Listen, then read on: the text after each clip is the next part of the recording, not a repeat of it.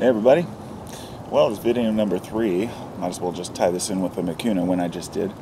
This is a video about ashwagandha, and this will be my personal experience with ashwagandha. I thought about making this video where I pulled out all the paperwork I have and all the research on cancer therapy, on well-being, anxiety, and all the phenomenal things that people have reported and science has found about it. But what good would that do when any one of you could just go Google it? And I know it's nice to hear it from other people, but you only have so much time to talk about a thing, so I could just repeat stuff that other people say, or I could just give you my experience, and I'll give you my experience. I've been taking it on and off for about 5 months now. I ran out for a while, then I bought more stock because I wanted to sell it on my website. And I found out that, it's considered Indian ginseng is what it's called, and there's also American ginseng, and there's Siberian ginseng, there's Korean ginseng. They're all different plants, but they're all basically just roots that provide energy and stamina, endurance, and give you a sense of well-being. People think ginseng is something you take to just get energy. It's more than that. It gives you a lift, a sense of well-being.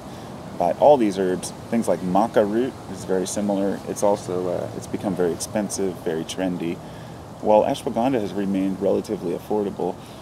And I've been taking it for about the last 2 weeks in my smoothies now daily, and after a break from taking it for a while. And I've confirmed that it indeed gives me a sense of, first off, it gives me a good night's sleep. I wake up well rested, but I don't wake up and have to grab my coffee and kind of mope around until my eyes open. I feel like I'm ready to go. Of course, everybody takes a minute to get up, but once I do get up, I feel good. I feel energized. I feel motivated to go do things. And this is all, of course, just, I can only give you, on and off the experiments I've done for a couple weeks at a time. But I wanted to give the one main thing that I found that ashwagandha does, and this is something that I've read also about it, but I've noticed it severely. It disables your anxiety to the point where if you run into a conflict, you're much more likely to react calmly. I'll give you an example. If any of you are YouTubers and regularly comment, you might know what it's like to be looking through the comments and run across one where somebody's like, hey, fuck you, fuck, cussing at you and telling you you're a total piece of shit.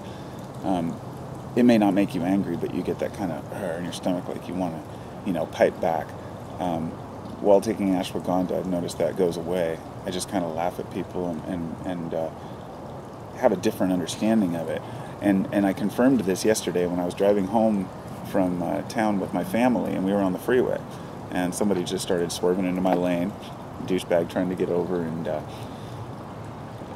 almost hit me, and I slam on my horn and whip around him, and after that, I was completely calm, collected. Like, usually when you're almost in an accident, the feeling you get, that jitters. I was able to react decisively and then continue on my way with no negative feeling from it. And I guess I can't really sit and explain all the different little moments I've had like that, but put it this way, I have a 3- and a 6-year-old. They scream and they fight and they cuss, and it's easy to get upset when the kids are fighting amongst each other, with each other. And as a parent, you have to remain calm and collected so you can properly deal with the situation. So ashwagandha seems to promote that. It seems to give that sense of well-being. And that's just one aspect of it. It seems to also have apparently anti-cancer properties. And I will try to post some links so people know where to look. So hopefully that's assisting in somebody's interest in personal experiences with it, not just what they're saying, because a lot of people talk about, these herbs and how they cure and they do this and do that, but how do they really feel when you're taking them? Do they give you, constipation? Do they make you feel anxious or too relaxed, or sedated? And ashwagandha seems to give you an all-day kind of energy boost without the side effects that come along with taking a lot of energy supplements, such as coffee. And if you're looking for a caffeine substitute and you enjoy caffeine, try guarana or even Ilex guayusa. Guayusa is a tea from South America that has it has the most caffeine, I guess, of any tea, but it's very subtle and it's released over time.